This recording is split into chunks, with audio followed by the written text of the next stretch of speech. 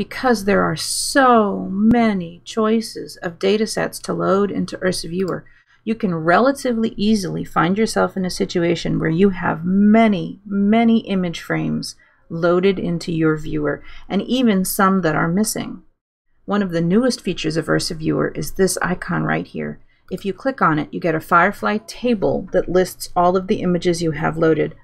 A Firefly table has all the same features of all tables within the tools that have this look and feel. So you can sort and filter and manipulate this list of images.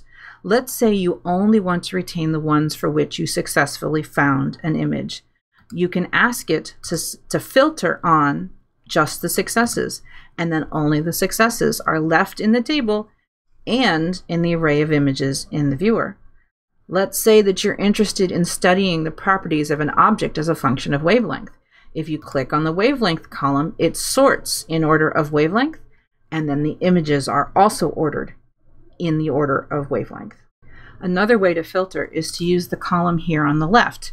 You use the tick box at the top to select all the images, but let's say that you want to get rid of the ones that did not succeed.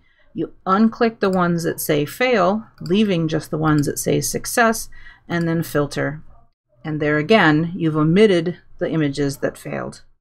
For additional information about these images, you can click on the Help button to be brought to a place where you can get more information on the origin of the survey, the wavelengths covered, when the data were taken, and how. There's also a link to the website associated with that dataset.